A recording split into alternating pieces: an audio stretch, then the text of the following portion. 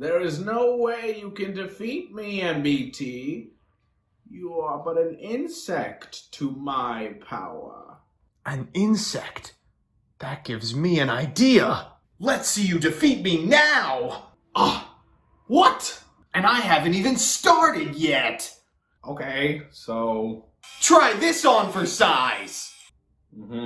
Check this out! How many of these are you gonna do? As many as it takes! I don't have time for this. You know what? You win.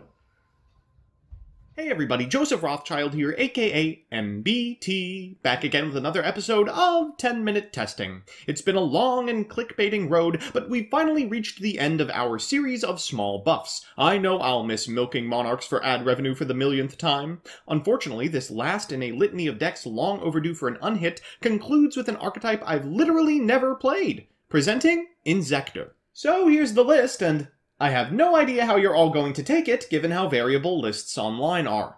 As always, I'll give you a background about the archetype, a little bit of a discussion about what I hope the deck can do, and of course, the card by card. So firstly, for those of you that don't know, Inzektor is... I don't know. I'm about as lost as you are on this one. This deck was meta during a period in my life when I was trying to get laid, and as a result, I didn't play much Yu-Gi-Oh! Outside of extremely hard-to-find locals and the occasional shame closet. The wiki claims that they're an archetype of dark insect monsters that equip to each other, released in 2012, and I have no reason to disagree with the brain geniuses behind the 10,000 card deep female list. Recently, these creepy crawlies have wormed their way into Duel Links, where they're a powerful and consistent Tier 8 option for budget duelists who started playing around the same time Roaming Weevil was active.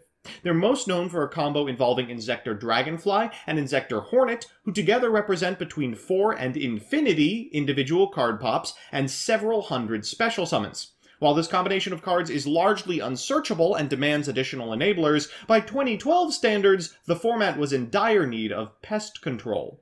Only now has their seminal semi-limit been removed, but now that these bad bugs are back in action, it's time to see if they're capable of colonizing the metagame.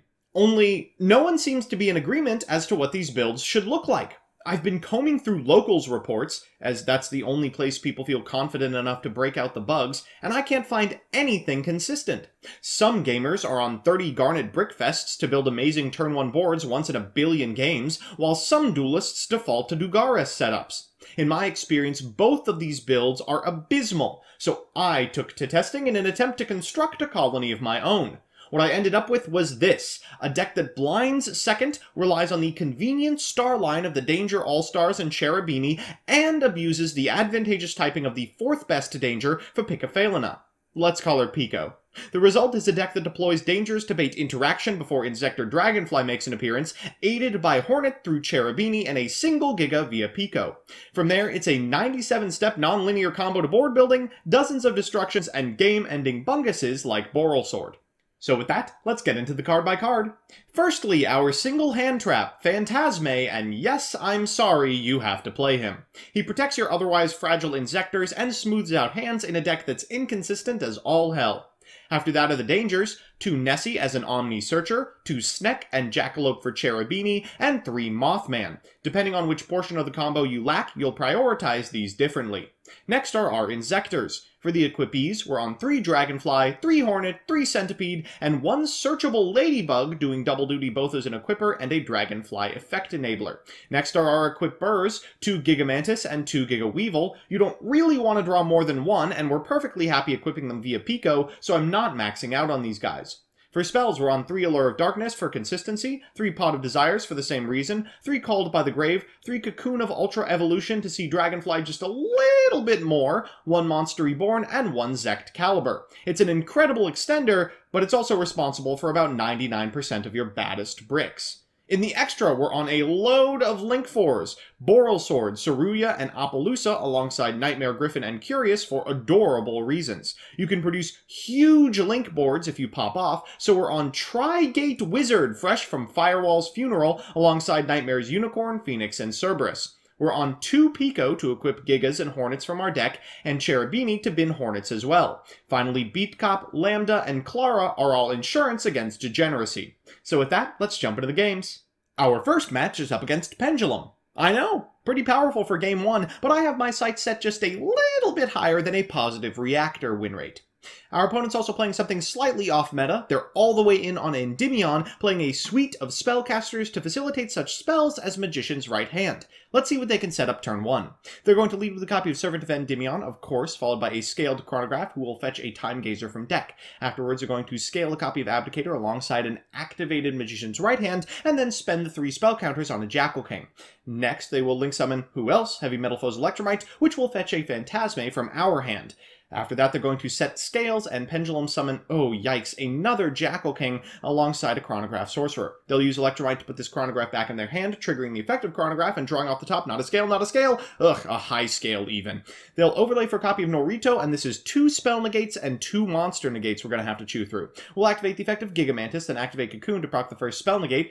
Afterwards, when we activate Danger Nessie, our opponent negates. Now they only have 1 Jackal King that can activate. Let's go to battle phase. We will crash into it alongside eating the Electromite and try to pop off in main phase 2. We'll start with a Mothman. We draw a copy of Monster Reborn. That's a good start. We'll activate another Mothman who doesn't do anything but give us fodder for the Cocoon of Ultra Evolution. We draw a Ladybug off the top, and now we have full combo. We'll trigger the effect of Dragonfly to get a Centipede, then trigger the effect of Centipede in order to get a Hornet. It doesn't matter what we're getting. We're just discarding it for Pico. Pico's going to attach a Hornet who will destroy our copy of Gigamantis, which of course will trigger 2 instances of Dragonfly's effect. We'll special a Centipede from Graveyard off of Gigamantis' effect, and 2 Centipedes from deck off of Dragonfly's. Each Centipede represents at least a Hornet pop, so we'll do that twice in order to clear the board before we equip a copy of Giga Weevil to extend further. We'll then special summon from our graveyard a copy of Ladybug, because of course Ladybug is both an equipper and an equipee who can add a Hornet as well. We're going to use Ladybug's effect to destroy the remaining scale, and from this position we should be able to eat absolutely everything. We'll link summon a copy of Nightmare Unicorn to shuffle back this Norito before going into Phoenix and clearing the way for lethal.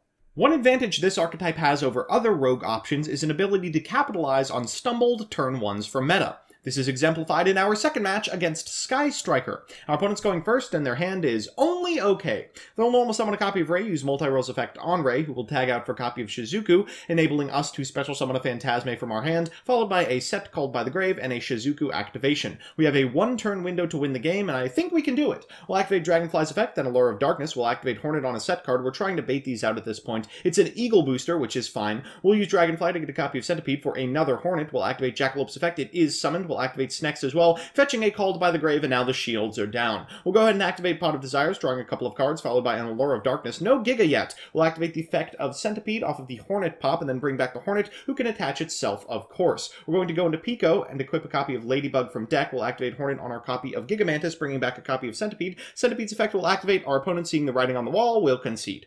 So, it's time for Game 3, and you know what that means, a best of 3 versus meta. Our opponent's playing Thunder Dragon. I thought it would be fun to play against a deck that resists destruction, and boy oh boy does Thunder do that.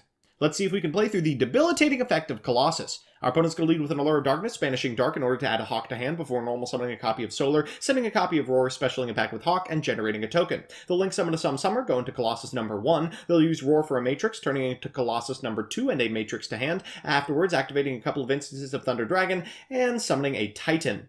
Yikes. We'll lead with a copy of Allure of our own, slightly less impactful, followed by a Pot of Desires. Things aren't looking great. They're going to activate a Dark, though. That's 1 wasted pop. We'll normal summon a copy of Dragonfly. They'll activate Matrix, but thankfully we have just the quick play spell to prevent Titan's activation. We'll equip a copy of Gigamantis and fire some dangers. Thankfully, these Nessies do hit. We'll activate Cocoon of Ultra Evolution only to shuffle a card back. We really need something here. Finally, we find Hornet, but oh man, the card destruction effect, not particularly good against the monsters that resist destruction. Well, we can still spam the board, which might be good enough. We'll use Pico's second effect to draw a card. Okay, it's Fant. We'll use Unicorn to tuck one of these suckers back in, but unfortunately we are 1 monster off of making a dual-linked Trigate, which is our only out to this board. We'll Hornet the remaining monster for futility's sake and concede. So it's time for Game 2, and at the very least this hand looks slightly less good. Our opponent's going to lead with a copy of Allure of Darkness. They're going to draw a couple of cards, banishing this Roar. They'll Roar for a Thunder Dragon, then activate Fusion to go into Colossus, activate Allure of Darkness, and oh, that's the end of the turn.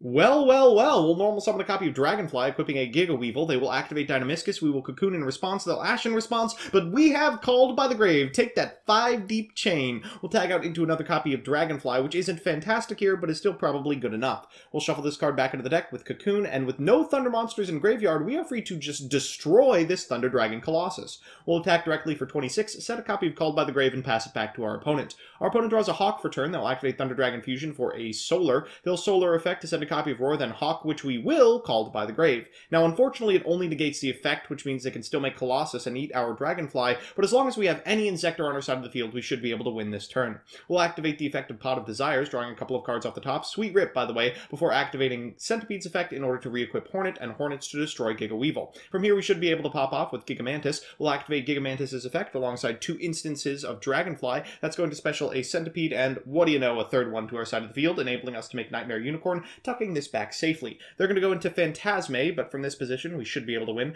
We'll use Sneck's effect and then re-equip Hornet to destroy Phantasme, fetching the remaining card out of our opponent's hand, enabling us to afterwards go into a copy of Cerberus. We'll draw a card off of it, then perform our normal summon to do 22, 16, and exact lethal.